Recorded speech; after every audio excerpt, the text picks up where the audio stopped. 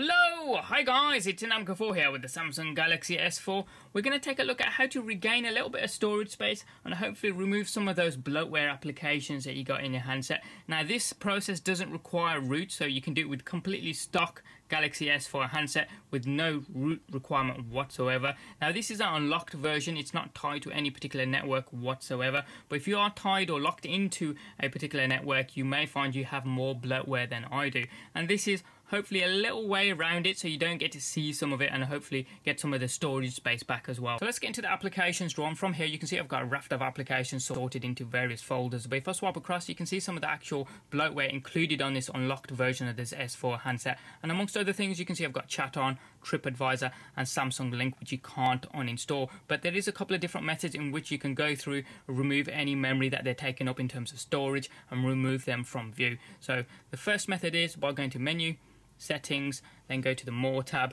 then across to application manager. Then from here locate the application that you want to get rid of. So in the first example we're going to use TripAdvisor, so we'll tap into that, and as you can see there's no actual option to uninstall the application itself, just to uninstall the updates, which we're going to do. But before we do, have a look how much memory it's actually taken up. It's taken up 8.5 megabytes in total. So what we're going to do is uninstall the updates first, and it says all updates to this Android system app will be uninstalled. Yes, we'll say okay. Then it says, do you want to replace this app with a factory version? We'll say yes, but I'll just show you what happens if you cancel. No, it doesn't actually do anything at all. So cancel, does nothing, it stays where it is. So if we do uninstall again, say okay to that and say yes, replace it with a factory version because that's smaller in size. So hit okay, it says uninstalling and then uninstall finished. Brilliant. And look how much the size is less than half of what it was before. Next up, what we're going to do is disable. So hit that. It says disabling built-in apps may cause errors in other applications, which is okay. And the Bob's your uncle, that's now uninstalled. So if we go back to our applications drawer now here, and notice TripAdvisor is disappeared completely from view. So if you do want to re-enable it, again go back to the applications manager from the more tab there and locate it. You may need to scroll across to all and then go all the way down to the bottom. And as you can see there, TripAdvisor is there and it's stating the status is disabled. So tap into it, and if you want it back again, just enable and it'll appear back in the applications drawer.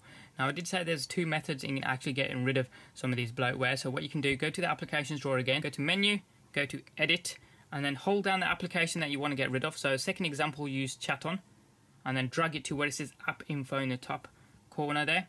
And this loads the same interface, and you can see here this application is taking up a total of 20.22 megabytes. Again, we don't have the options to uninstall it completely, so what we're going to do is uninstall the updates and say okay to the menu, and again there, factory version, it says it's uninstalling, uninstall finished, and look at the size, it's just reduces total space to just under 5.5 megabytes down from just over 20 megabytes. So next up what we're going to do is disable, and disabling built-in apps, blah blah blah, hit OK to the message, and now what we'll do, it's disabled. So what we can do is come out of here, go into the applications drawer, and as you can see, chat on as well as TripAdvisor are no longer in view. So uninstalling any updates they had to them also saves a little bit of space in terms of storage on your Galaxy S4 handset. So this is the only kind of way in which you can remove bloatware on an unrooted Galaxy S4 handset. Any comments or questions you guys have got, hit them up in the comment section down below there. Give us a thumbs up if you like this video and you like what you saw, and if you haven't already done so, hit subscribe. It's also down there as well, doesn't cost you a penny, and you can also check out some of our forthcoming videos.